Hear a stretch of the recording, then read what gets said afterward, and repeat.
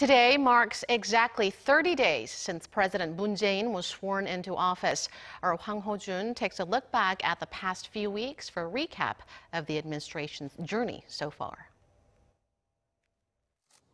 Since coming to power, President Moon and his chief aides have attempted to show they are different from the previous administration. The chief presidential press secretary said on Thursday that the current administration sought to answer the people who, quote, held their candles, referring to the millions of citizens who gathered during last winter's many candlelight vigils. We have a purpose of making this country worthy of being called a country where the people are in control.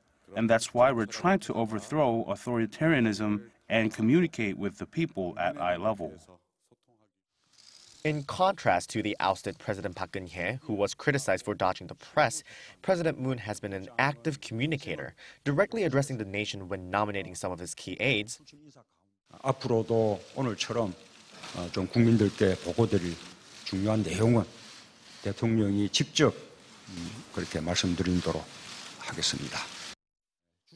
And also personally visiting sites affected by his proposed policies, engaging with the public. There have been problems along the way. Moon also had to start his term without a presidential transition team. His ruling Democratic Party is also well short of a majority in the National Assembly. This has led to a painstakingly slow cabinet nomination process and rising criticism that some of the cabinet nominees failed to meet the high standards the president himself pledged during his election campaign.